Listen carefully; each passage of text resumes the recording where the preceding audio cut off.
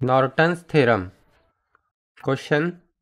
Using Norton's theorem, find the Norton equivalent circuit of the following circuit and also find the current flowing through the load when the load is a 5 ohms resistor. Here, first of all, we have to find Norton equivalent circuit for this circuit. Solution. So to find Norton equivalent circuit, first we have to find Norton current. So to find Norton's current,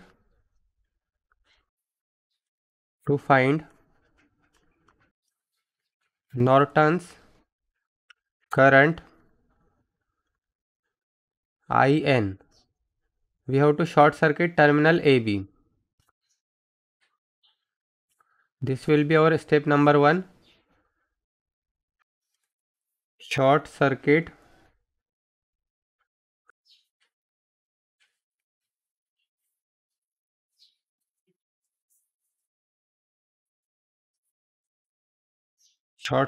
terminal AB.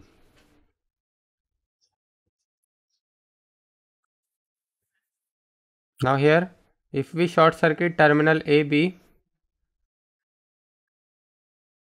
then this will be our current IN.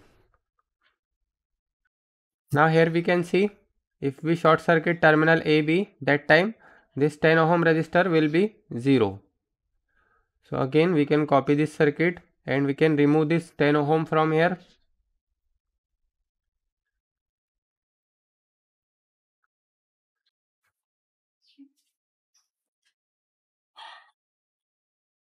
Now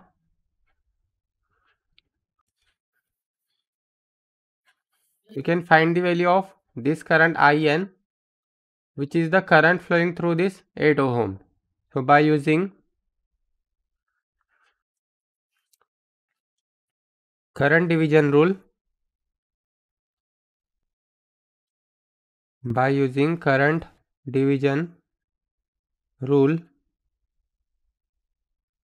first of all we have to find the value of this current.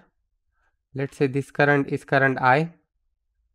Now here we can see this 8 ohm and 4 ohm are connected in parallel. So the resistance value will be, or we can directly find the value of current I is equal to V by R.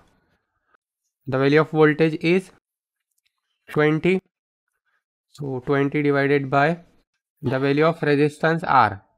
So resistance R will be total equivalent resistance. It will be this 4 ohm plus, and these are in parallel. So it will be 4 into 8 divided by 4 plus 8. So this will be 20 divided by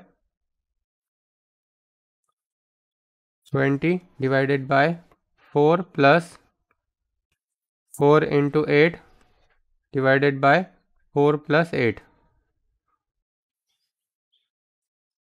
So it is 3 ampere. The value of this current is 3 ampere. Now we can use current division rule. So here we have to write this current division rule here. Now current division rule, IN is equal to this current, that is current I, and current I is 3 ampere. So 3 multiplied by opposite branch resistance is 4 ohm. So 4 divided by 4 plus 8. So this will be 3 into 4 divided by 4 plus 8. So it is 1 ampere. The value of Norton's current is 1 ampere. IN is equal to 1 ampere. Now next we have to find Norton's resistance.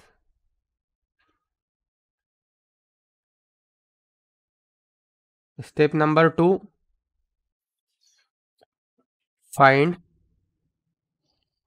Norton's resistance. Now to find Norton's resistance Rn, we have to turn off all the independent sources. So here this is our circuit. Now here we can write to find Rn, turn off all independent sources. Now here there is only one independent source, and that is this voltage source. So when we turn off the independent voltage source, that time it will be short circuit. We have to replace this by its internal resistance. So it will be short circuited, and this will be our resistance Rn. So this will be our resistance Rn. Now here we can see this 4 ohm and this 4 ohm are connected in parallel. Now we will simplify this circuit. So this 4 ohm and this 4 ohm connected in parallel. So this will be of 2 ohm. When two resistance of same value are connected in parallel, that time we have to write its parallel equivalent will be half of it. So it will be 2 ohm. Now this 2 ohm and this 8 ohm are connected in series. So it will be 10 ohm. So this will be 10 ohm.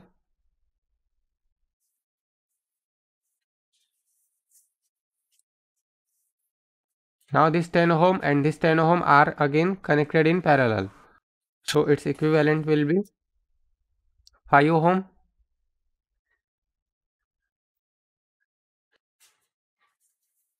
This will be of 5 ohm. Now we got the value of Rn. Rn is equal to 5 ohm. So here we can write Rn is equal to 5 ohm. Now we have the value of Norton's resistance and Norton's current. So we can draw Norton equivalent circuit. So for Norton equivalent circuit, there will be a current source in parallel with Norton's resistance.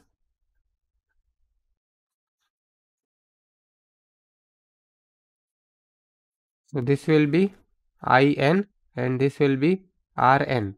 Rn is equal to 5 ohm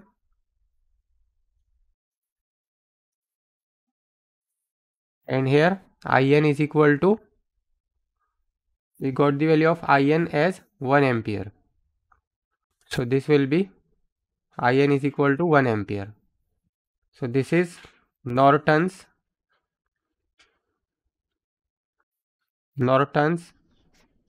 equivalent circuit. Now next what we have to do, and this will be terminal A and this will be terminal B.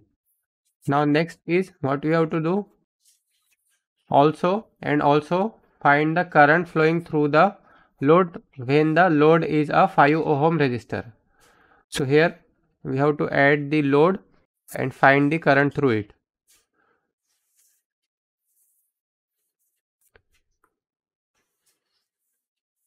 So load resistor will be of 5 ohm. So 5 ohm. Now we have to find this current, that is IL. Now to find this current IL, we can use current division rule. So by using current division rule, we can find the value of IL. So IL will be equal to this current 1 ampere multiplied by opposite branch resistance, that is 5 ohm, divided by 5 plus 5. So therefore IL will be 1 multiplied by 5 divided by 5 plus 5. So it will be 0.5 ampere. So therefore current IL is equal to 0.5 ampere. So this is our final answer for this question.